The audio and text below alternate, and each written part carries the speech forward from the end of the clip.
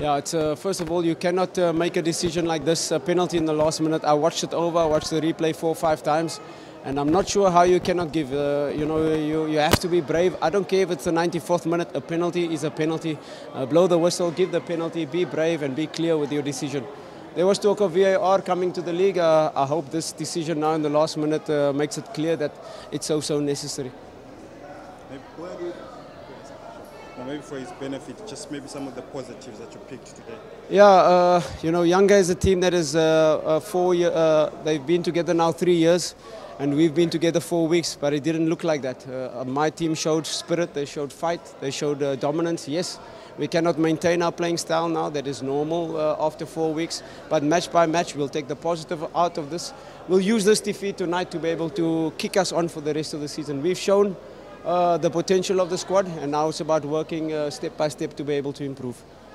Coach, where do you think Yanga they are very strong more than you?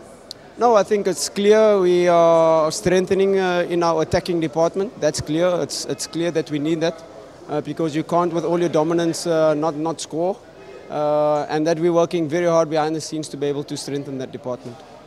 Which player attracted you in your opponent's squad?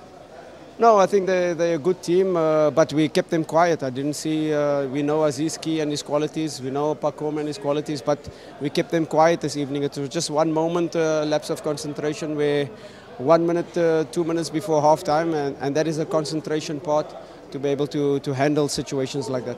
You lost your first competition game in Tanzania as head coach of Simba Sports.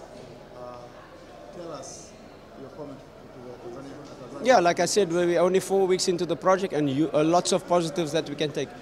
We're extremely disappointed. We're not happy that the fans have to go through this, but I think they saw a team with fight. I think they saw a team with determination, and I think they saw a team that will compete this season. Thank you, guys.